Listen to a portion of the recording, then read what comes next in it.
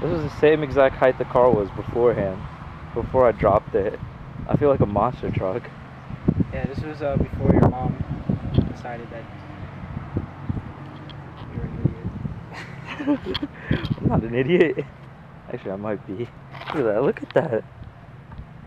Alright guys, what's up? So, today what we're going to do is we're going to install fog lights on the Accord. Well, not install them, replace them, because I'm slightly an idiot.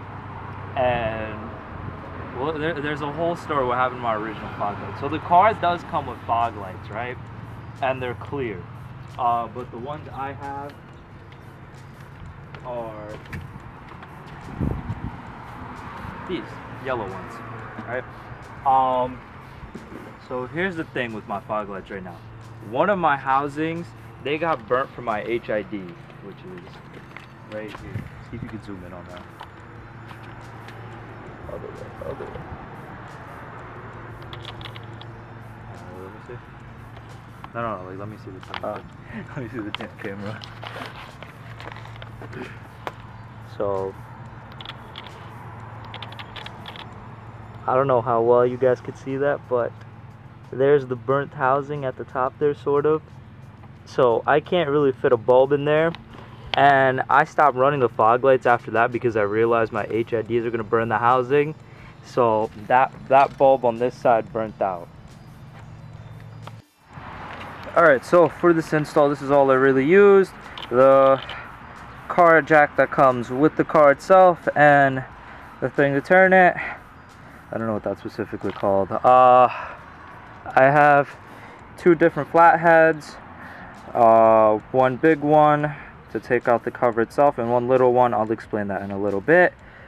And I had two different screwdrivers, one big one to take out the normal screws and this small one to take out the screw underneath the car to remove the bump, or to loosen the bumper cover itself. So basically what we're going to do is we're going to just replace the whole housing with yellow. The yellow ones did come with bulbs, and we'll see how far we can get with that. So the first thing you obviously want to do is jack up the car, because for these fog lights you gotta get underneath and loosen a screw out. So I have my jack, but I don't have the pipe to actually lift it up, so we just use like the one that came with the car. So oh yeah, if you didn't know where the jack points were, there's one right on this side right here, right where that jack stand is, and the other one is right over here on this side. Same exact place, literally. So you could either lift up the car with the jacks on, with the jack in the center, which is right there, sort of. Actually, where? Oh, there it is. Yeah. So that thing right there. You could put your jack right there, lift the car up from the center, and then put your jack stands in the stand right there. Or do what we're doing, use the car jack, or the jack that came with the car, and then lift it up from there. And then the next step, what you gotta do is get underneath the car, right around the same position I'm in. You'll see two holes, and in the right hole, you look with one eye or both, you'll see a little screwdriver. And what you want to do is get your screwdriver, stick that in there. I can't see with my glasses. So stick that in there. Oh shit. And make sure your screwdriver's long enough. That's number one. Because it's a little deep hole in there. That's what she said.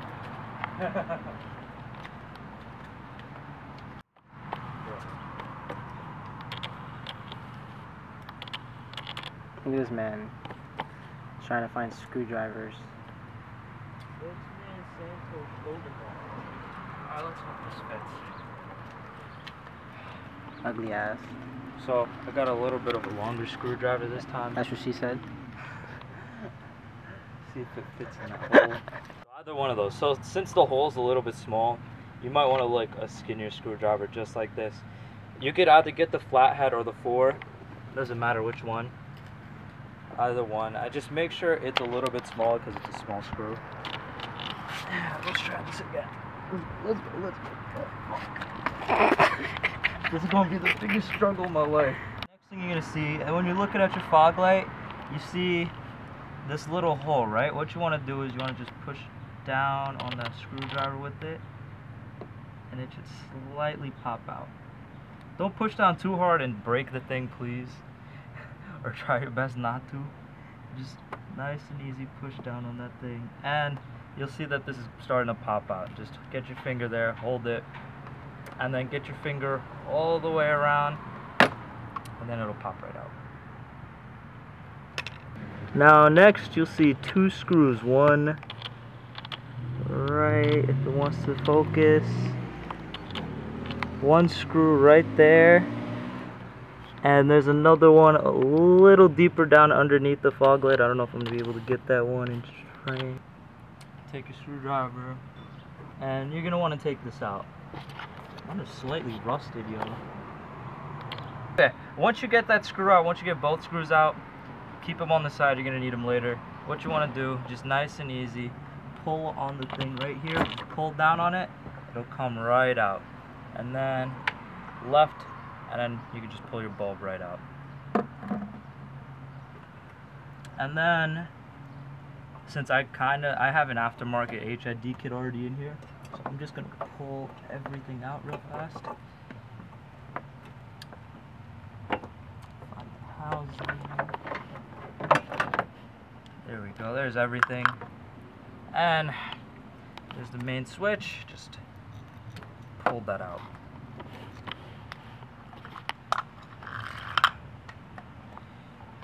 The next step you usually want to do with fogs is, like, before you put it in, you want to check and make sure, like, the bulbs and everything work, so that you don't put it in and they don't work. So put this shit in. The right way. Oh, there we go. Alright, that's the right way. And you don't even have to have the car on. Just, you know, if you're going with the car, just turn it on. Turn that on. Is it on? It works. It works? Yes, sir. Sick. All you want to do is slide this fucker in. Then, off the way. Now next you want to do is just match up this first hole. Yeah, like the closest hole to the thing. You could use the screws that they gave you, or use the ones that you had, like, you know, beforehand. Either one, up to you. Hold the screw till you're there. Match up the fitment once you're in. Once you know the screw is in both, start tightening it up, and it should start lining up perfectly fine. Then once you know you got it tightly down, you can put in the other screw. It should be a little bit further in the back. That's it. This is a little bit more difficult. I mean, the one screw should be normally fine if you don't want to put on the second one. Because this one is a little bit more difficult, and, like, it's a little bit of a bitch. Can't even fit my fingers in there. If you do get it in there, same exact thing though.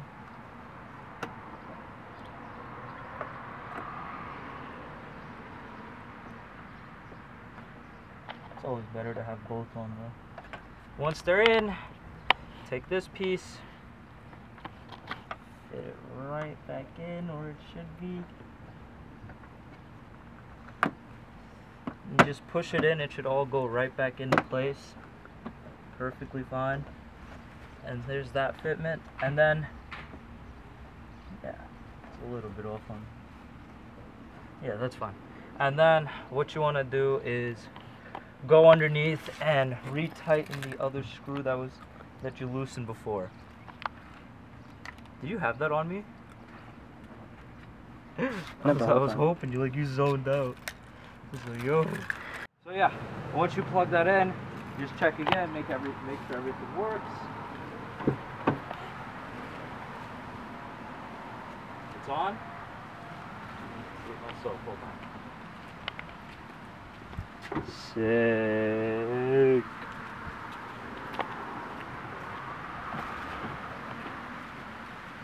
So for the other side, it's practically the same thing. So I don't think I'm really gonna shoot that side. But yeah. So here's a little bit of the better view of where I done goofed. You can see right there, like right along the white area right there. Housing burnt, bulb burnt. I don't have the burnt bulb on me, but there you go. You can see that right there.